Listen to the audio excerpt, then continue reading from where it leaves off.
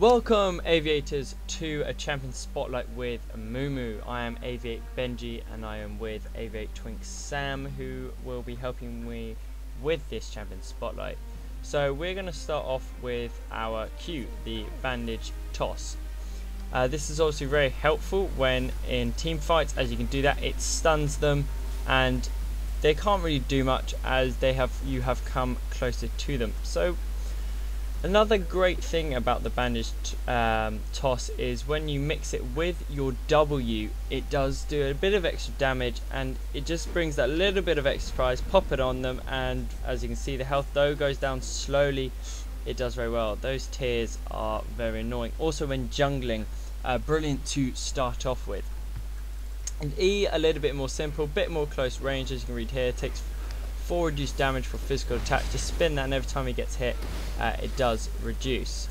As you can see here, I've mixed with Ignite and Flash. Now, for me personally, when not jungling, that is brilliant. So here we go, just that, and then Ignite, doing absolutely fine on the enemy. Going back to Tears of Despair and Tantrum, when jungling, these two are definitely the best to use, as you will very rapidly go up the levels. And now the most important thing, Curse of the Sad Mummy. Fantastic when in team fights, you're in a bush, all you have to do very nice and quickly is pop that and you get that kill. Not always, obviously it does help when you're in a team fight and you stun that team and the enemy team do not know how to react. So we're just going to quickly pop now to building and I'll see you guys in a minute.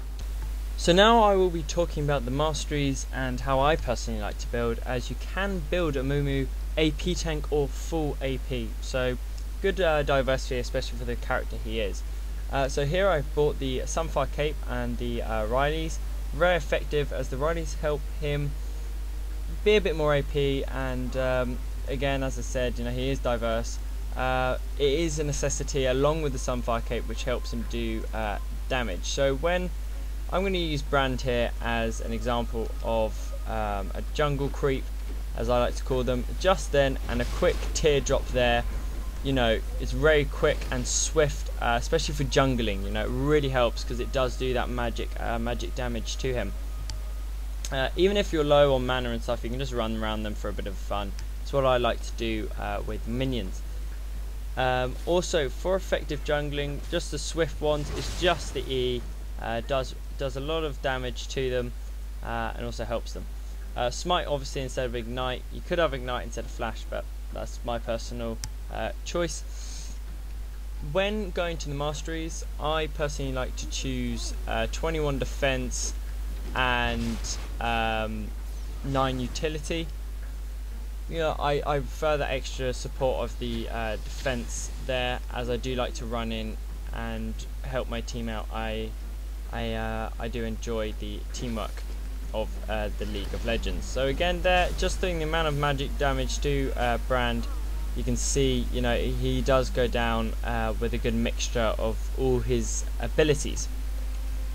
The Soul Shroud is important, but in my opinion not necessarily needed. Sometimes Frozen Heart can be taken, but this also helps with the mana, as he is very much a mana burning champion.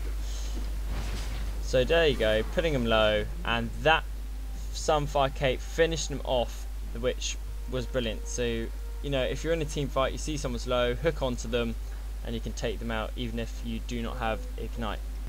So thank you very much for watching, aviators. This is my first champion spotlight, so help me out in the comments with where I could improve. We will be doing this weekly, so if you enjoyed this, give it a thumbs up. If not, you can give it a thumbs down, but please give some constructive criticism in the comments and let us know why, really. So thank you very much, guys. This has been Aviate Benji. Hope you enjoyed it. Bye.